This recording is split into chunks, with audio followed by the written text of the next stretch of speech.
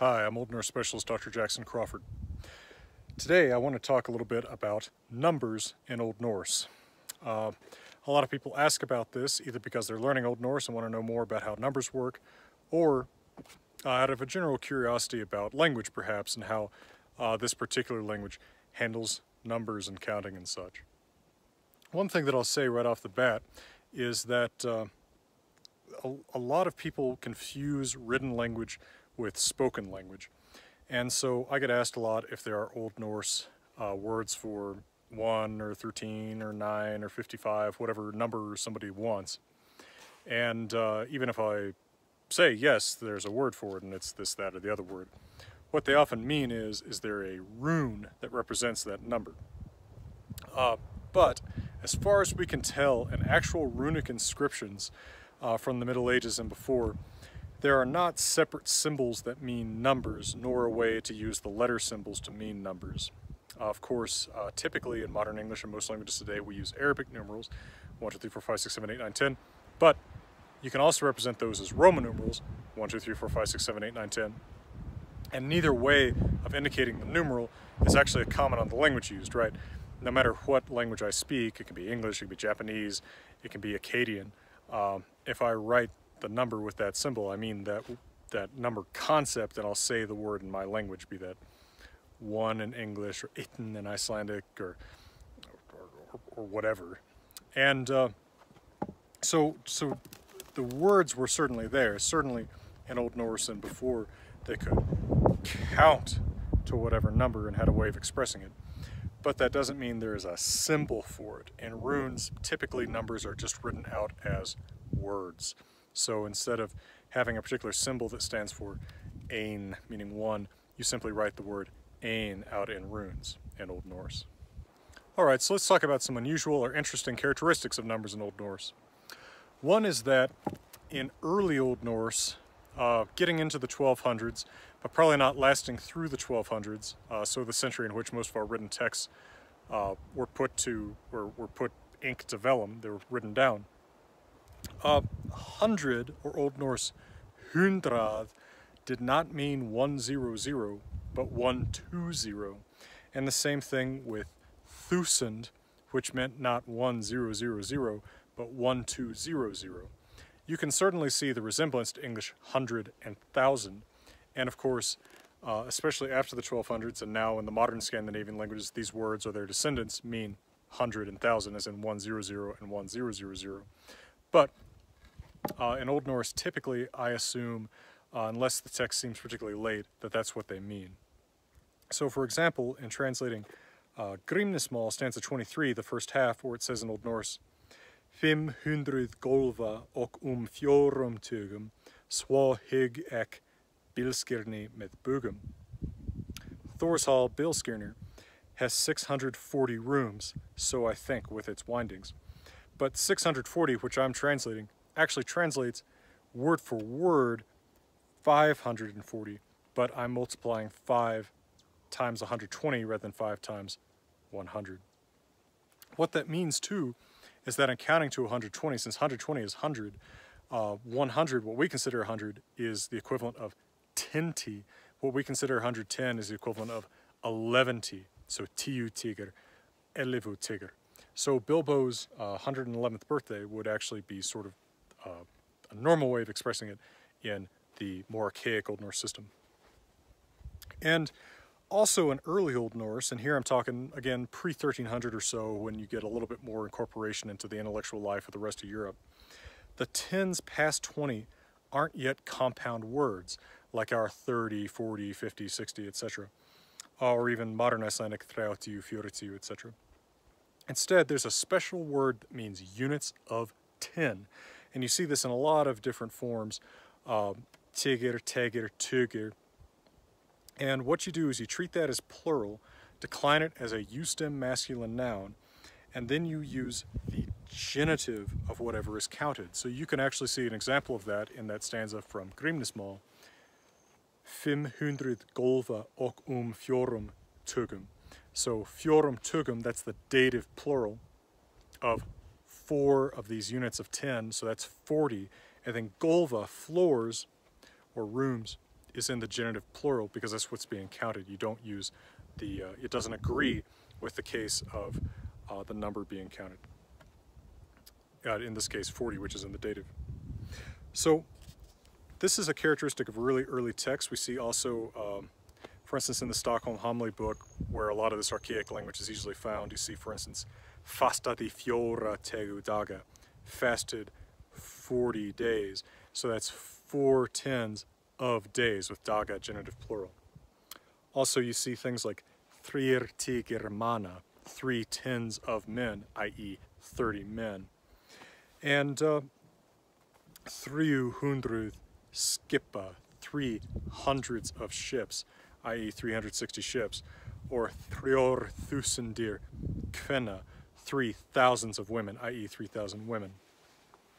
So 100 and 1,000 work the same way in early Old Norse, where instead of just expressing the same case, and instead of agreeing like an adjective, they're basically nouns. This is a group of 100 of these things, right? So 100 of mountains rather than 100 mountains. We also get some real creativity as far as indicating numbers, especially when you combine these units of 10 with more basic numbers. So for example, 31, there's a lot of different ways you can do that. Let's just assume it's all going to be in the nominative.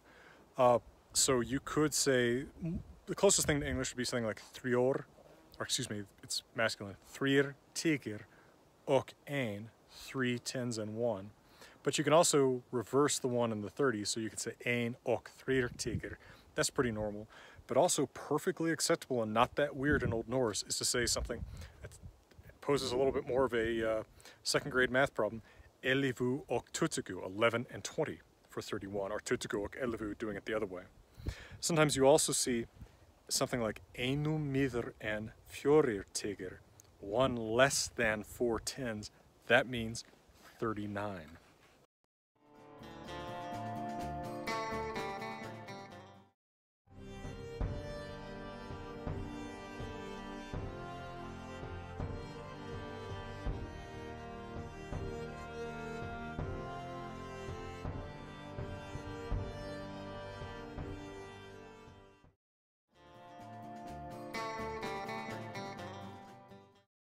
Let's look now, before I continue with some of these other characteristics, let's actually talk a little bit about the characteristics of numbers in Old Norse. And the most basic characteristics is, what are they? So if you know how to count in Old Norse, this will be a little bit boring, but I'll help you learn to count. First of all, numbers, if they come in multiple forms based on gender, so they agree with the gender of the thing they're counting, they will still be counted in masculine. So if you're simply counting seconds down or something like that, you count in the masculines. That's what I'm going to do here. And I'll talk about how to inflect words that inflect a little bit later. So 1 to 10. Ein, tver, thrir, fjórir, fim, sex, sjá, åtta, níu, tíu. And then from 11 to 20, elivu, 12, 13, 14, 15, 16, 17, 18, 19, 20. Then for 21 through 29, it's pretty simple. You simply say tutugu, 20, and 1, and 2, and 3, or 1 and 20, 2 and 20, 3 and 20. The order doesn't matter. And as I discussed, then the tens beyond that, 30, 40, 50, are made by combining this word for a group of 10, tigir, with the masculine form of the number that's being compounded with them. So 3 tigir, 4 tigir, 5 tigir, 6 tigir, 7 tigir, 8 tigir, 9 tigir, 10 tigir, 10 tigir, 10 basically, meaning what we mean by 100. And then elivu tigir being 110, and hundrad being 100. Okay, so then 100 is neuter. So if you want to say 200s, you use the neuter forms of the numbers that actually inflect for gender. So let's talk a little bit about the inflection before we get further in this. The number 1 is basically inflected just like the definite article, the. So ein, eins, enum, ein, ena, ednar, eni, eight, eins, enu. Then two, in masculine we have tver, twa, tvegja, tveim, or tvemer. Feminine, tver, tver, tvegja, and tvemer. And neuter, tvau, tvau, tvegja, tvemer. So of course, use the masculine to refer to a masculine noun, a feminine to refer to feminine, neuter to refer to neuter or to mixed. And of course, that's the origin of the little joke in Thrymskvida when Loki says, we too, vit tvau, he uses the neuter. He's saying that of him and Thor, one of them is female. And then 3 also inflects for case, gender, and well, not number, because the number is 3. So masculine, you have thrir, thrio, thrigja, and then in the dative, thrimmer, or thrym, or thremer, or threm.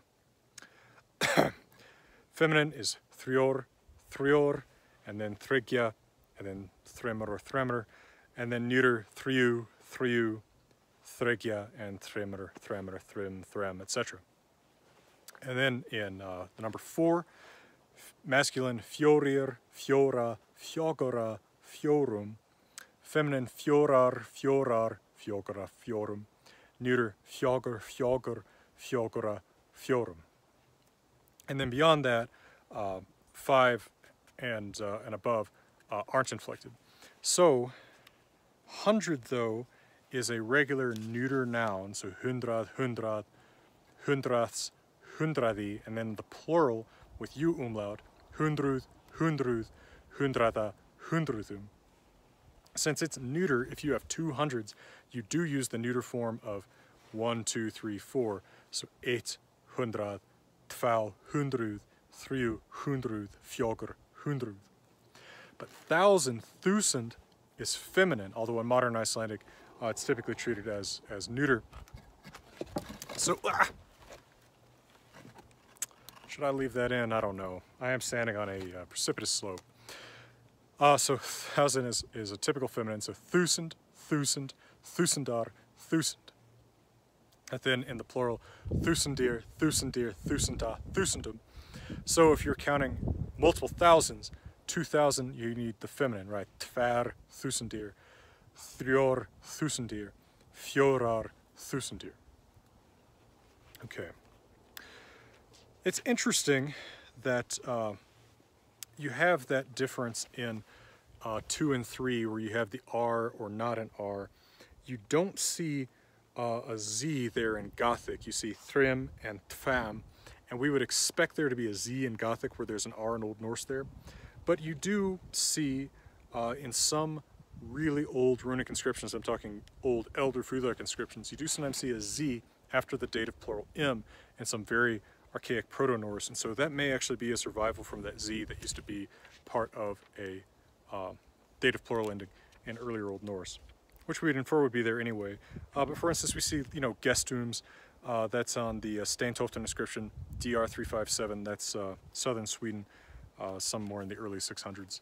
We do see that Z, and that may be the origin of that R in thremer, thremer, tfamer. All right. So, here's another interesting thing about how you count in Old Norse. If 1 is in the number, so if it's 1 or if it's 21, 11 doesn't count because it's its own word, but if it's 1, 21, 3 tens and 1, 101, 100, 3 tens and 1, whatever, as long as 1 is in there, the word 1, the referent is singular. This is not all that unusual among Indo-European languages, but it can throw off English speakers, right? I don't say 21 ship or 20 and 1 ship. I say 21 ships. But in Old Norse, you still use the singular. So while we talk about ein maður, 1 man, and tver men, 2 men, we talk about tuttugu och ein maður, 20 and 1 man singular, because ein is in there, and so it's going to govern a singular referent. Similarly, 200 och ein maður, 200s, really 240, and 1 men, but maður, man, is in the singular. So interesting stuff there. Now, another thing to mention is that the ordinals should be pretty familiar to a speaker of another Germanic language today or yesterday. So I'll give you 1st through 10th. Those are fyrsti, annar, which also means other, thriði, fjórði, fimmti, setti, sjándi, níundi, tíundi. And then for instance, 20th, that's tutukundi. For 30th, thrítukundi. 40th, fertukundi. And then the ones from 50 up are a little more predictable. Fimtukundi, sextukundi, sjáttukundi, åttatukundi, nítukundi, títukundi, ellevutukundi, right, 11th. And then, interestingly, words for 100th and above in the ordinals are not attested in Old Norse. Now, as I mentioned, annar is a adjective that can mean both second and also other. So we frequently see it in that meaning. It is related to English other. It's from the same root. This word inflects a little bit differently than people typically expect. That has to do with what happens to an N followed by a thorn in the history of Old Norse.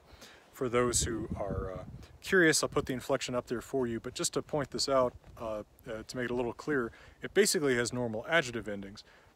But if you think of the root as sort of two different things, if it is followed by another consonant, annar with two R's, anarar, anarri, then the root form is anar.